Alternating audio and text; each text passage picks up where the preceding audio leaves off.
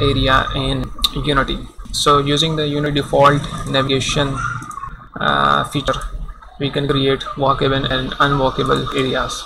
So first of all, we need to make a sample floor, and let's give them width around 5, and just provide a material, and let's make a cube. And suppose this is our cube is as an obstacle, or you can say that it's non-walkable area.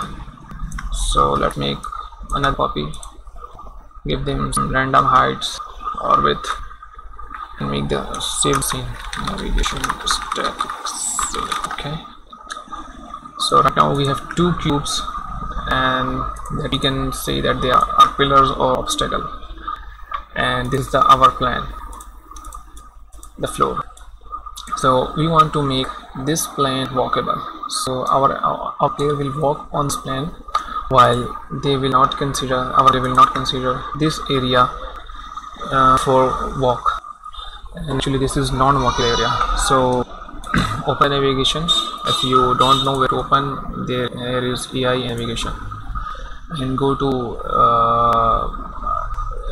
object tab and click navigation static and check to not walkable. So these two cubes are not walkable for the player. And then next, set the plan, and again click to navigation static and make it walkable. So right on the left side bake of the object, there is a bake setting. Now click on bake, and you can see that this area is not bake. So this default blue color indicate the area where player can walk, and if I turn off this, you can say that there are two non-walking spaces, and our navigation static settings make it not walkable. As we can see like that, this area is not walkable.